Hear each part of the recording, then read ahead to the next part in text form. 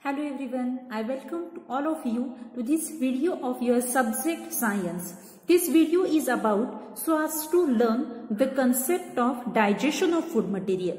What do you mean by digestion? Digestion, that is nothing but the conversion of the food that we eat into the usable form. So this we are going to see how that conversion it takes place, what is the role of the different organs in the process of digestion. This we are going to learn with the help of the model that is for digestive system. So let us see how that process of digestion it takes place. See, you can see here, these are the different organs that are present in the process of digestion. First one, that is food, it is taken inside the body through mouth. So first part, that is mouth. What is the function of mouth?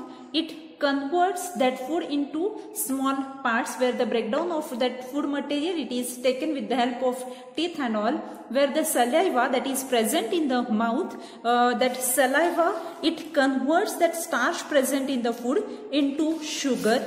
Then this food material it is passes through the esophagus, or that is said to be the food pipe, where that what is that function of that food pipe, or this food pipe it continuously it contracts or relaxes and it moves or it passes that food downside, it pushes the food downside. So this is for that esophagus.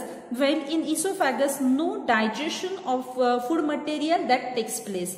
Now this food material it passes further into stomach.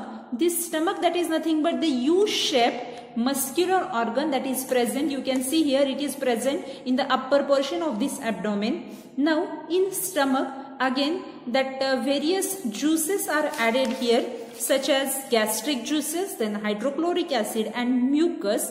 Then in stomach the partial digestion only it occurs in stomach. The mucus helps in protecting the stomach lining from the action of acids, while the hydrochloric acid it kills the bacteria that is present in the food and it provides an acidic medium for the action of digestive juices. So this is for stomach. Now as partial digestion it occurs in stomach, so here that food gets converted into form of thick soup, then it passes to small intestine. You can see here this is the position of your small intestine. This small intestine it is highly coiled long tubular structure. It is almost 7.5 meter in length, and where complete digestion it occurs in small intestine. Here also the different juices are added.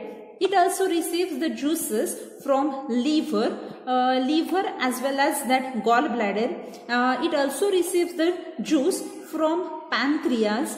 You can see here the position of pancreas. So here also you get the juices, here the position of pancreas, and it receives that various juices, pancreatic juice, with the help of which that food gets breakdown into carbohydrate, fat and proteins. So here that complete digestion it occurs in small intestine, and whatever that undigested food material it is passed through large intestine. This is the position of your large intestine.